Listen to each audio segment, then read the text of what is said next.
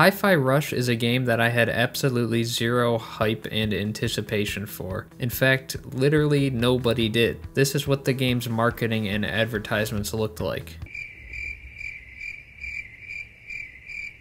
There was none. This game was announced and then released as a shadow drop right away afterwards. In fact, it is available for free if you have Xbox Game Pass, and this one is a steal to have on there. Now, I bought this game on PC for 30 bucks because I don't play console, they suck. I'm kidding, consoles are really impressive nowadays, please leave me alone. I do actually wish I had Game Pass accessibility, but I have had no problem paying the price for this one and supporting this team for their efforts on this game. This may just be the happiest I have ever been to give a game company my money. Genuinely. Now, why in God's name is it ever a good idea to not advertise your product? Well, one of the biggest issues in modern gaming is the hype train, something that I myself have fallen victim to many times before. It seems that every big title gets revealed nowadays with an announcement trailer followed by gameplay trailer 1, 2, 3, etc., etc. And more often than not, people get let down. Even if the game is good, people will have something to complain about because it'll almost never be as good as the way you started to see it in your head after watching endless advertisements and gameplay trailers for it. Not to mention the inevitable delays as well. Red Dead gets delayed and you're disappointed. Cyberpunk gets delayed countless times and you're disappointed again. Well, when nobody knows your game even exists, I feel that so much more time, dedication, and money gets put into the actual product itself, which at the end of the day, I mean, that's everything. And thus, Hi-Fi Rush was born. My first thought when I played this game is that it is a game for the people. Like, legitimately for the people, just like every game used to be. The game is actually published by Bethesda and developed by Tango Gameworks, which are the same people that are responsible for the Evil Within games. That was just shocking to me alone when I found that out. I never played the second Evil Within, but I remember loving the first one back in 2014. It was just so creepy and weird. It was one of the first big next-gen games, you know, when the Xbox One was the newest console. Obviously, at first glance, Hi-Fi Rush is just so wildly different than the Evil Within. And the fact that this studio is relevant right now again because of this successful release makes me happy. The most impressive thing about Hi-Fi Rush before you even play it is the art style. I'm an absolute sucker for a game that is aesthetically pleasing with lots of color. It immediately made me think of Borderlands, but I also got an Into the Spider-Verse vibe from it, which is one of my favorite films ever. I think my monkey brain subconsciously connected this game to that movie, and I knew I had to give it a try, and I have not been disappointed. The visuals smack you in the face right away. You are quite literally catapulted into the game. Whoa. Bring it on. This game rules. There's even some still shots with comic book-like graphics, another technique used in Into the Spider-Verse. The game does this sort of like freeze frame thing where it looks like you're staring at a comic book page, and it really adds to the cutscenes. You can just tell how much care went into it. Now, you play as a guy named Chai, and I don't watch anime, but he's exactly what I would imagine every anime protagonist is. A cute kid that has some brutally bad jokes. Profession, rock star. Future rock star.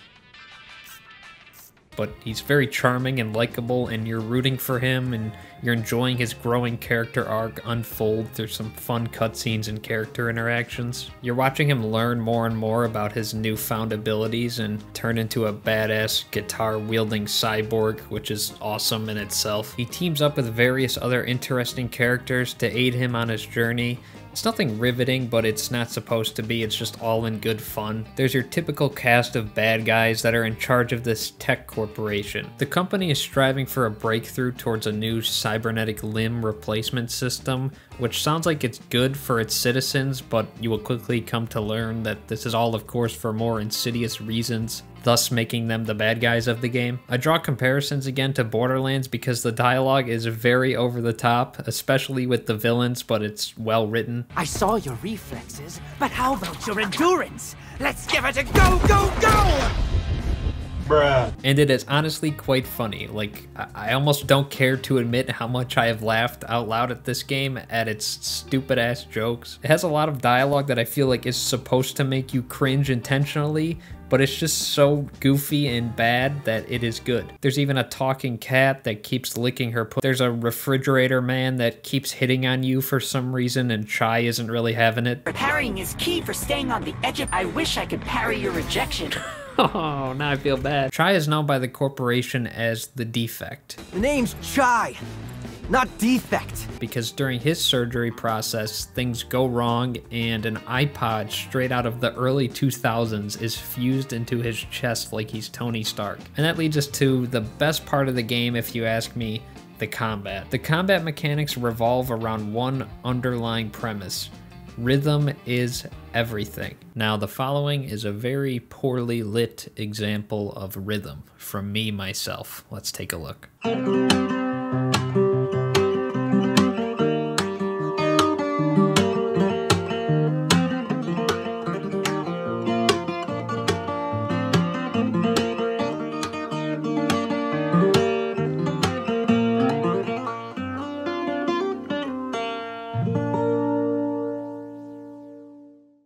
And here is an example of no rhythm. Fuck. The entire game revolves around music and timing.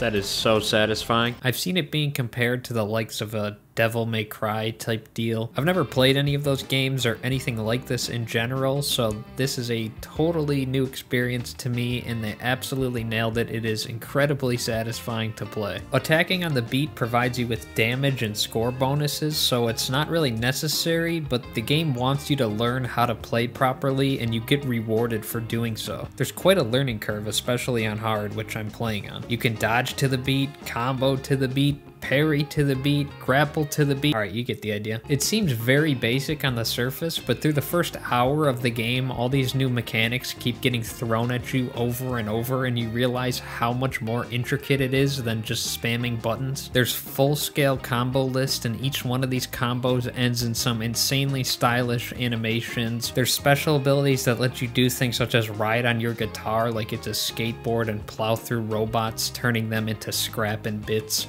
How could you not want to do that? It is just so flashy. It is so fun to start pulling off successful combos and parries once things start to click for you. And obviously they did great work with the music because that's sort of the point of the game. There's fully original songs in this, as well as some licensed songs from Nine Inch Nails and other groups too. They even have an option to switch the music into streamer mode, which takes out these copyrighted songs if you're looking to record the game or stream the game maybe, which is like, what a good idea. More games need to do that. Ultimately, this has been one of the most pleasant surprises I've seen in the gaming industry in a while. By God. They have robot velociraptors. Again, free on Game Pass, $30 on Steam, better than so many $70 games out there. I feel like we are getting away with something with this one. I actually saw a fun article that Hi-Fi Rush outsold Forspoken in Steam sales like immediately, which is hilarious. And I hope that this really wakes up other developers to keep on putting out products like Hi-Fi. Go support this game, my friends. Me, on the other hand, I'm gonna go see if I can refund it and get it for free on Game Pass.